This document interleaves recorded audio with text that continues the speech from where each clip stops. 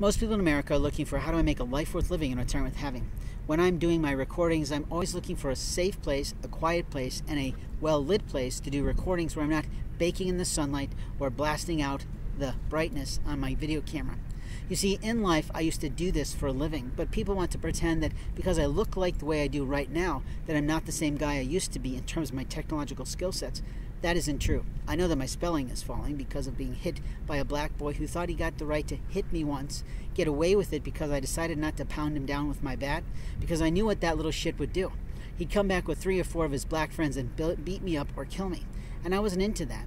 But he found me when I was sleeping in a safe space on the university.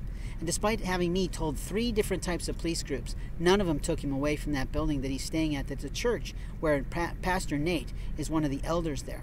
I told Pastor Nate about him, I warned him about him, but right thereafter, after I talked to Pastor Nate, lo and behold, I got beaten up, bloodied, and he stomped on my head.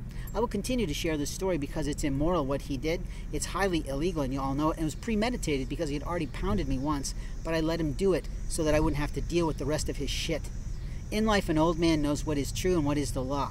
A seasoned man knows what people do and how they do things. And a man who's been in martial arts a long time can take a little bit of bludgeoning, but he's not going to take your shit.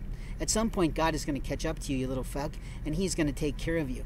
But when a man is passionate like me, you think I'm off my rocker. I'm not off my rocker. I'm fucking angry. I'm ragingly angry at a family of origin. I'm sad to know that my mother is dying and that I've got siblings who are lying. But that's on their life before God. They're going to have to stand before Jesus and proclaim themselves their own gods. But as for me, I'm with God every day because I pray to the Lord like most people do who care about the Lord today. But most people don't. They claim they believe in something above them. They claim they believe in a higher power. They claim they believe in a divine architect. They claim they even have a Holy Ghost around them. But when you try to talk about them, they don't want to say anything about it. Isn't that interesting? How much people lie today. It's true, spirituality and faith is a very private issue, so it's as private to you as it is to me.